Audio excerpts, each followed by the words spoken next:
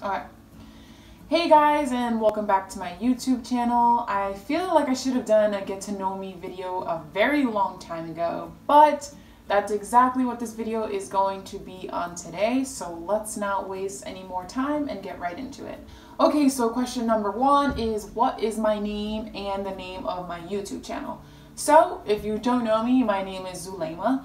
I 99.999% of the time go by Zuli, which is my nickname. I've gone with that name for my entire life. You can call me Zulema, although it might sound weird to my ears. Obviously I will respond. It is my name and I love my name, but I'm just so used to going by Zuli. But the name of my YouTube channel, if you haven't noticed, is obviously Zulema 2.0. I chose Zulema 2.0 for all of my social media platforms because I have been trying to become a better version of myself. So for me to just put Zulema, I don't know, whatever, I put Zulema 2.0 because in my mind that was a better version of myself. If you think of like iPhones, when you get the new software update, it's always like a number ahead, like I don't know, 10.0. What are we on now? I have no idea, but it's always a better version. So that's why I chose Zulema 2.0.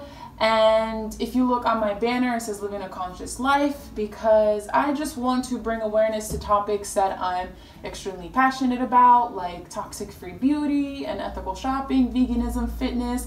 I really want this to be a lifestyle brand and I just want to share. I want to share as much information as I possibly can for you guys. Next question is, who inspired me to start a YouTube channel? And I would say probably friends, people on social media sending me messages, my sister, mainly my sister, she constantly gives me advice. My boyfriend really pushed me to do it, and myself, because I feel like it's a way for me to just share and inspire. And I feel like if I don't, I feel like I'm doing like a disservice, I guess you can say. So wherever it takes me, as long as I can share a little bit of information, that is my ultimate goal. So moving on to the next question, which is 3 things you should know about me.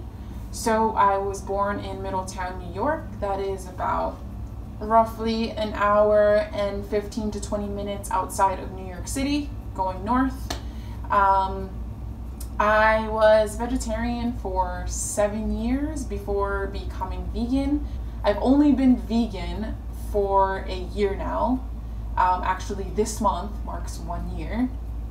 And 3, I am Puerto Rican. And I know you're probably thinking, oh my gosh, another Nuyorican who claims to be Puerto Rican but doesn't speak Spanish. But I'm here to tell you that this Nuyorican habla, entiende y escribe en español. That is very much a Puerto Rican accent.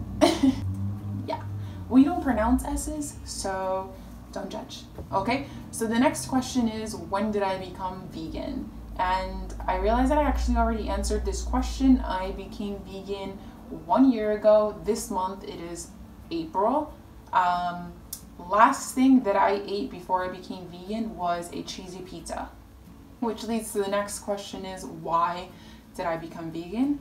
And as I said before, I was vegetarian for 7 years, and the main reason why I became vegetarian was because of the animal cruelty and all the things that they inject into animals. I just didn't find it pleasurable for me to bite into a piece of animal flesh and find it like satisfying. It just didn't sit right with me anymore. I felt bad, and I still feel bad, which leads me into why I became vegan, because I feel even more passionate about animal cruelty. I don't believe there is any humane way of killing an animal.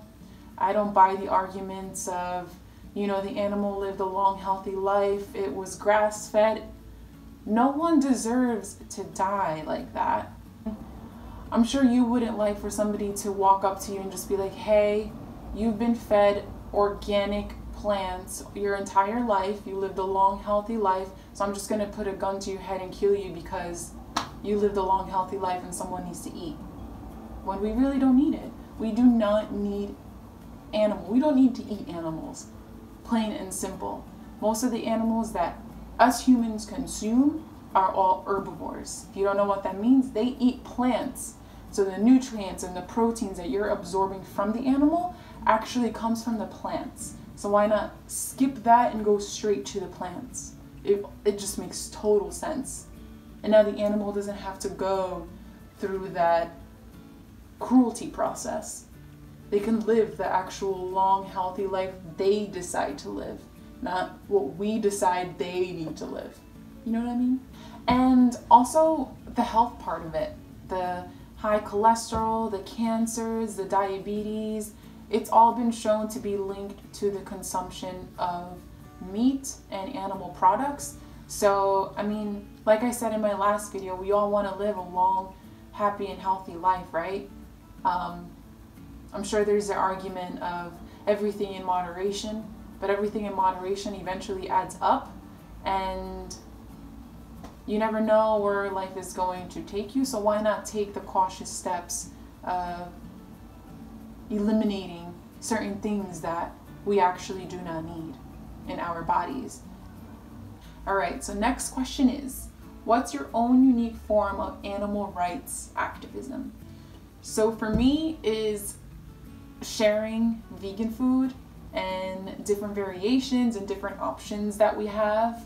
I love to share it because a lot of people just get the idea that being vegan is not fun and it's so hard and it doesn't taste like anything. So I just like to share what I make because it's not hard and it's so freaking good. I mean, I don't want to brag, but almost everything that I make is bomb. Like bomb. It's so good. So that's how I share it, and hopefully people can see that and just cut down on eating animal products and things that come from animals. Yeah. Next question is, do I let things slide from time to time? And this is referring to veganism. No, I don't. I sometimes hate being that person, but if something has egg or milk or something in the ingredients list of a product, I will not eat it. If I feel a little bit skeptical of how the food was made, how it was fried, because a lot of people use egg in their batter when they fry certain things like cauliflower and broccoli and things like that. If I, in my mind, feel a little bit skeptical about it, I'll ask, or I just simply won't eat it. No, thank you. So no. Just to answer that question, no, I do not let things slide. If things get past me like that I didn't know, mistakes happen. And we're all not perfect. I don't remember. Oh, yes, Chipotle. So as we know, Chipotle has the sofritas, which is tofu, and I totally recommend it because it's super, super good. So for a while they didn't have a lid on their tofu, so sometimes like the steak would get inside of it, and it actually happened to me and it happened to my sister where we were eating, and luckily for me, I never actually put it in my mouth. I actually saw it because I don't know, I can detect these things when something's a little bit off. I'm like, so I start digging and digging and digging, and I found it. So I took that whole entire scoop out, and I just, it made me so mad. But now they put a lid on it. But the next issue is their guacamole is right next to their cheese. And if you haven't noticed, I love avocados. And the cheese gets into the avocado, and there's no lid on top of it. And sometimes I can see it, and I just don't get it because of that. And it makes me so mad. Next. Okay. What is your favorite specialty vegan item? So I really like Follow Your Heart because I like mayo. I like Earth Balance because they have really good butters, and Gardein because it's the best tasting meat replacement that they have out at the moment. What else? What else? Ooh, what is it? Field roast sausages. If you haven't seen my last video, I have a shot of me grocery shopping, and you can see what I'm talking about, so you kind of have a visual of when you're going into a grocery store, what it actually looks like. Oh my god, so yummy. Okay, so best vegan meal I have ever had. Oh my gosh, this is so hard. It has to be like all the best vegan experiences that I've had have all been in LA.